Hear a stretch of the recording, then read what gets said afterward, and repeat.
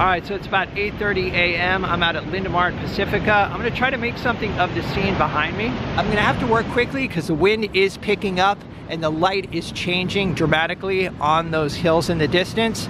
I want to keep the shape simple as usual, and I want to include more sky in this painting. All right, so I'm gonna place the water line at about a third up from the bottom of the canvas, and then have, you know, the land roughly like this. I mean, that's basically the composition. So at this point, I've walked back about 10 feet just looking at the shapes, and I think this will work. So these first shapes were just, you know, kind of spontaneous, quickly sketched in, and now I can become more specific with these shapes. I went with a 24 by 24 inch canvas today because a lot of these little shapes and little irregularities in the landscape are kind of small. If I were to paint on a 20 by 20 or something in that range or smaller, then all of these shapes would be really tiny and kind of frustrating to paint. So I decided to go with a 24 by 24.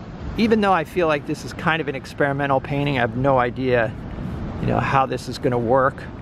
But I've seen paintings by Maynard Dixon in particular. Used to do a lot of Southwest scenes, although he's a painter from California originally. But he did a lot of these desert scenes where he included a lot of sky, and I really liked the feel of those paintings. It just, even though there's not a lot going on in the sky, it does create this nice feeling of space and also kind of captures the grandeur of the scene. So I'm going to sketch out where the whitewater is going to be. I just want a few little waves coming through, and they're kind of coming in at an angle like this. So I just want to place these roughly, and then when I block in the water, I'll leave blank spaces for these waves. I'm trying to paint these quickly and not overthink it.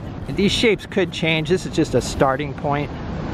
In the sky, there's some light clouds that sort of go in a pattern like this.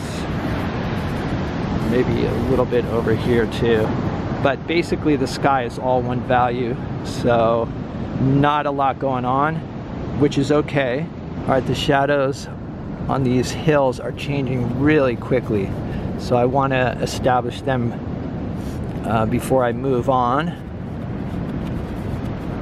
All right, blocking in some of these shadow shapes using burnt sienna, and I'm looking for a pleasing pattern here. I'm trying to stay true to the scene as much as possible, but ultimately I want a good design, so I'm not afraid to change things.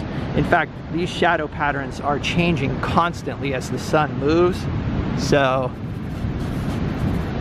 it's not as if there's, you know, that gives you a lot of freedom. Shadows in the distance, I'm using ultramarine, and I'm keeping this mix really light. There's a lot of mineral spirits in it, and I don't know that I'll be using any liquid today. When I paint on canvas, I often don't use liquid. I just thin the paint early on with a bit of mineral spirits, and then I switch over to just applying paint straight out of the tube. I'm not thinning the paint at all. And there's some shadow shapes here as well. Something like that. Seems like I've got a lot of shadows going in this direction. That's kind of a problem. I think I want to switch it up a little bit. Maybe over here have some of these shadows more vertical, like this. And this one actually over here is almost straight up and down. All right, so I like these shadow shapes. So now I'm gonna darken them up with a mixture of ultramarine and alizarin crimson, and I'm leaning this mix towards blue. And these shadow patterns on this hill here will be the darkest darks in the painting, but I do want to keep them transparent. So, like I said, keeping the mix kind of thin here. And I do plan to leave some of the sketch showing through some of these bits of burnt sienna. It's nice to get some of that orange into the painting. It's mostly going to be blues and greens, so, which is the case with most landscapes or seascapes. So having those bits of orange coming through can be kind of nice.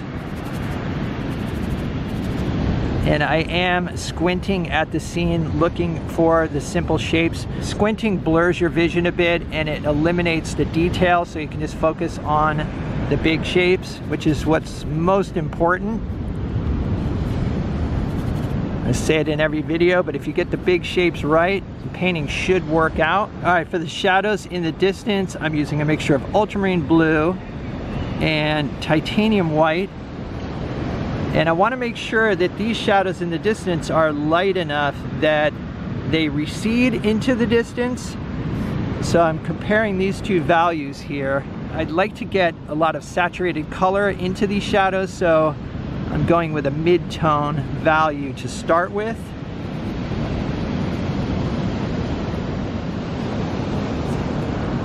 Mid-tone values allow you to get a lot more visible color.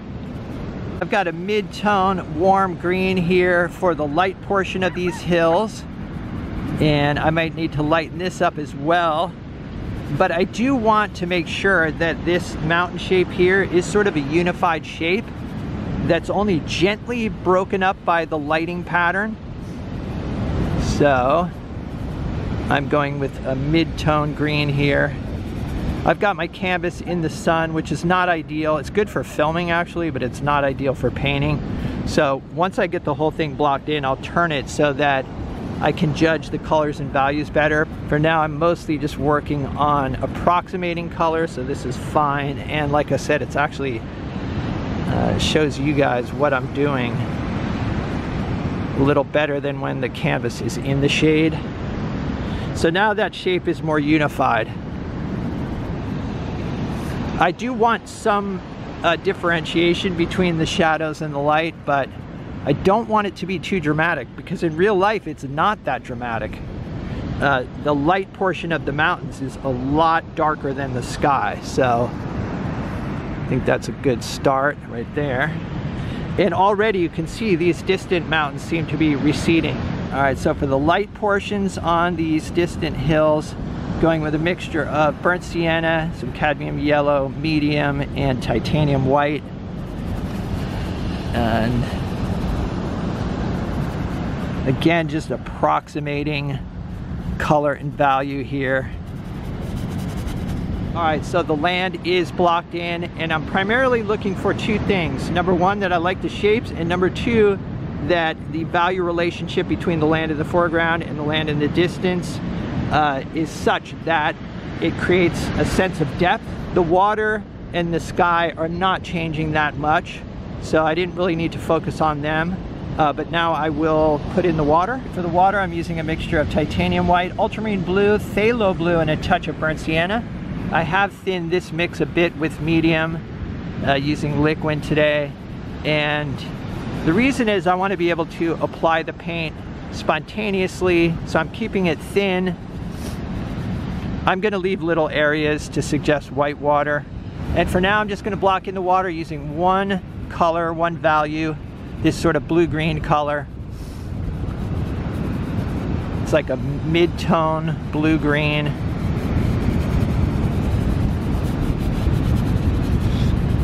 And once it's all blocked in, then I will look for delicate shifts in color and value within the water. In particular, adding things like sky reflection on the surface.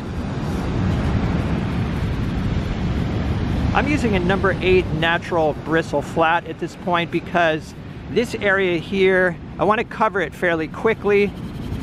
I will probably be switching to a smaller brush in this area for sure, but possibly in the water as well.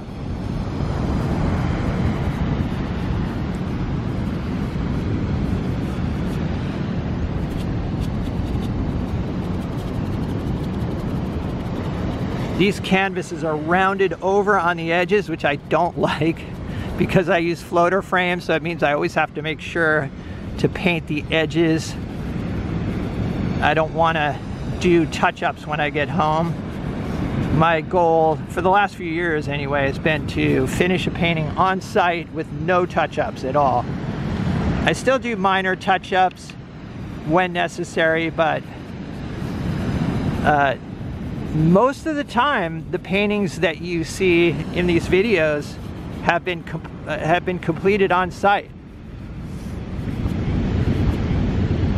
All right, for the sky, I'm starting with a mixture of titanium white and ultramarine blue, and I've got a bit of phthalo blue in the mix as well. And paying attention to value here, I do want to get some color into the sky, but I also want to make sure that the relationship between the sky and the distant mountains is such that the mountains are darker than the sky. I'm also comparing the value of the sky to the value of the whitewater. The whitewater is going to be the lightest value in the painting, so I want to make sure that the sky is darker than the whitewater. One thing I'm noticing right away is the amount of white paint that I'm going to go through. I squeezed out a generous portion of white paint, but I'm all ready to squeeze out some more. You know, when you've got a big area like this to cover, you use up the paint pretty quickly. Alright, so for the whitewater, I'm using titanium white straight out of the tube. As far as the thickness goes, I haven't thinned it at all. I've added a touch of ultramarine, but very, very little. I want to keep this mix as bright as possible. And even though I'm going to be working around these shapes here, I want to have the paint already be really thick. I may add more paint later, but thick paint equals more color, higher value, and I want these values to be as high as possible, as bright as possible. It's kind of a wave breaking like this over here. A little bit of whitewater here too. I remember when I first started painting, somebody said, never use white straight out of the tube. I do it all the time. It always picks up a little bit of the surrounding color anyway. Alright, so there is the block in. At this point I get back about 10 feet and just look to see if there's anything I want to change. And I think this will work. I may make some minor changes, but the next step is to come in with thicker paint and adjust the colors and values. Although I don't think I'm going to do much more to this. There are some lighter areas of fog or clouds or both, but just trying to create a little bit of a variation in value and temperature in the sky, but I don't want to overdo it. I actually want to keep some of the scrubbed in transparent areas if possible. All right, a mix of titanium white and ultramarine blue, just putting some sky reflections on the water.